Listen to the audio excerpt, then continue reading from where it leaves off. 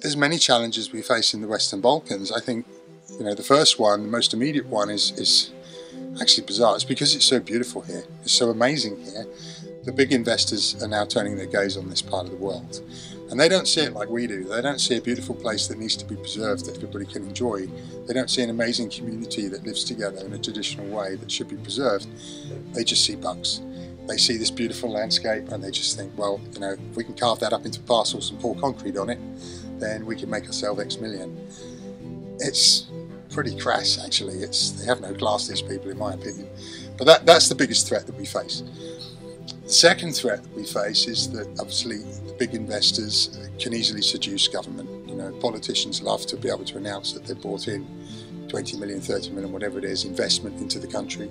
And it can be a quick win for a small country like this that doesn't have a lot of income. So it's getting government to understand as well that, perhaps what we're offering as a tourism model is a bit more long-term than a big investor who's willing to drop 500 million next year. I think something I find in common with many businesses around the world is not really understanding the value as well of adventure tourism, sustainable tourism. This is now a $680 billion business and it's growing at 23% per year. So we're not a bunch of tree huggers. We're not just trying to protect this place because we want to live here and enjoy it, but also because we can earn an income in a much more sustainable way than if we accept mass tourism. So those are the two key problems. And then beyond that, it's really understanding, because of the recent history here, they haven't had tourism in a long time, big tourism, and they tend to look back at the tourism models of the 80s, 70s and 80s.